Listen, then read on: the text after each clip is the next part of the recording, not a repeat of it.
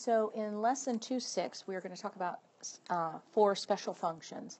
Now, when you get into a pre-calculus class or even further into this course, we'll explore these functions more than we're going to see them right now. But the 4 functions we're going to look at are the step function, the constant function, the absolute value function, and the piecewise function. First, let's look at what a general step function and constant function will look like.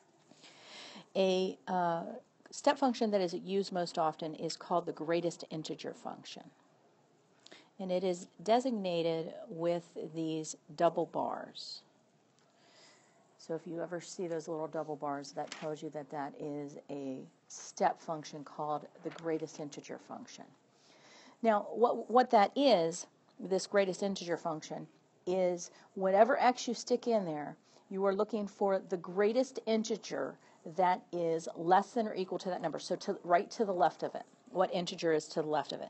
So like 1.5, the integer that's closest to it but less than it would be, so the absolute or the greatest integer of 1.5 is 1. So what does that function look like? Well, it has a closed circle at all of the integers.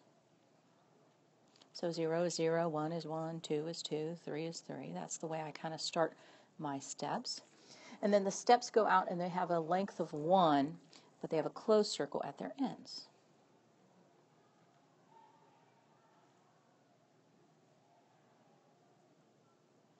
And those steps repeat endlessly downward and upward. It's that same pattern throughout the entire length of the function. A constant function is of the form f of x equals some number. Usually we designate a constant with the letter C, and it will always be a horizontal line. So let's say C was equal to 2. It would be a horizontal line at 2. That is considered a constant function. Now let's take a look at our absolute value function. Our absolute value function is given and designated with the straight up and down lines, and the absolute value of -2 is 2. The absolute value of +2 is also 2. So the effect you get there is a v. To the right of 0, it's a slope of 1. To the left of 0, it is a slope of -1. Now, a piecewise function can look many different ways. Here's an example of one piecewise function. It is just the connection of different pieces. In this case, we only really have our either step functions, our absolute value functions, our constant, and our linear functions to work with. So you'll notice these are just 3 lines that have been connected. My first piece is x, and we are the line y equals x until we hit -1, and then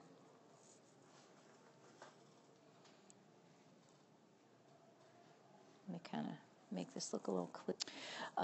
From -1 to +1, we are stuck at a constant height of 0. And then we are at the line 2x minus 1 for every value bigger than 1.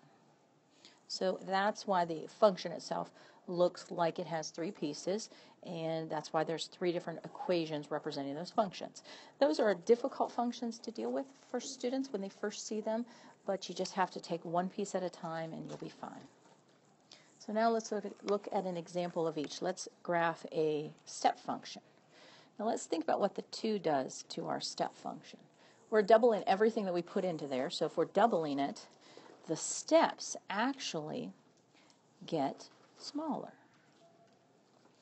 So let's plug a few values in to think about this for a minute. At 1/2 is where we have a change in step, because 2 times 1/2 is 1. So let's plug in halves to kind of see where our steps are at. So let's plug in negative 1/2, 0, positive 1/2.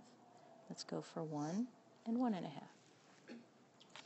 So let's think about what's happening. We're going to plug them, we're going to multiply them by 2, and then evaluate the greatest integer closest to that without going over. So negative 1/2 times 2 is negative 1. The greatest integer closer to negative 1 without going over is negative 1. And then 0, and then positive 1. And then 2, and then 3. So that can kind of give us some endpoints of our steps. So at 0, we're at 0. At a half, we are at 1. At 1, we are at 2. At 1 1/2, we are at 3. At negative 1/2, we are at negative 1. So our steps look like this. They are a half unit in length. And they would continue that process for up as high as you can go to infinity and down to infinity. So that's an example of graphing a step function.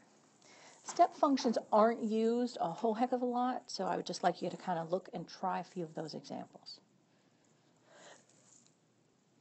Now let's graph an absolute value. Now absolute values are used a little more often, so let's make sure we really understand what happens.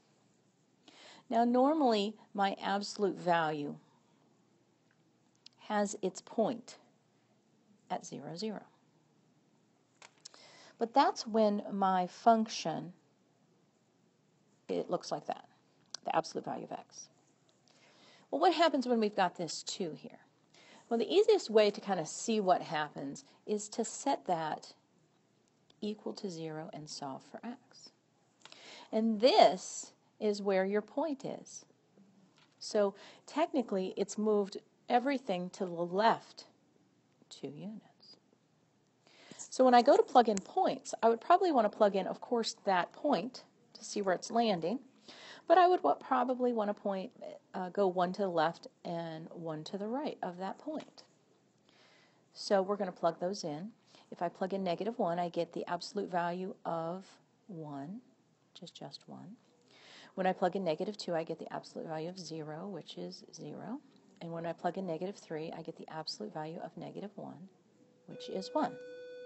Let's go ahead and graph those. So at negative 1, we are up at 1. At negative 2, we are at 0. And at negative 3, we're at 0. So you always want to find kind of where that point moves to, and then go from there. So my graph looks something like that. Now let's talk about a piecewise function.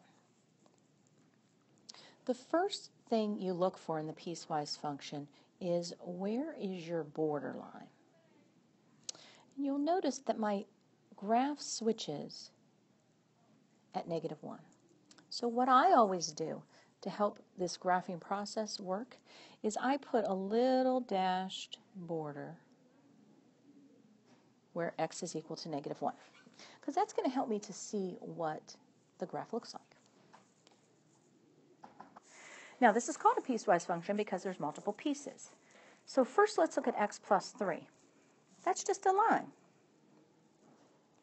So let's plug in numbers like that are on the left side less than negative 1. So let's try negative 2, or negative 3, negative 2, and negative 1. You will notice that we use this when x is less than or equal to negative 1, so we are allowed to equal negative 1. When I plug in negative 3, I get 0. When I plug in negative 2, I get 1. When I plug in negative 1, I get 2. Now let's graph those. So you'll notice that I put the points on, and my line stops as soon as it hits the border, and because of the equal to, I'm going to color in the end of the border so that I am equal at negative 1 to a point of 2. Now let's look at our 2x. So we've done our x plus 3. For 2x, we want to plug in points that are greater than negative 1. Now, when I plug in there, I want to see where that borderline value is. So I'm going to plug that border in, and then I'm going to plug in things that go greater than -1, like 0 and 1. So I'm just going to plug those in and multiply them all by 2. And let's graph those. Now remember, they have to stop at the border with an open circle. So at -1, we are down here at -2. At 0, we are at 0. At 1, we are at 2. So it goes like that. And that's a piecewise function. Here's your assignment. I just need 4 graphs. I want to see tables. I want to see the graphs shown.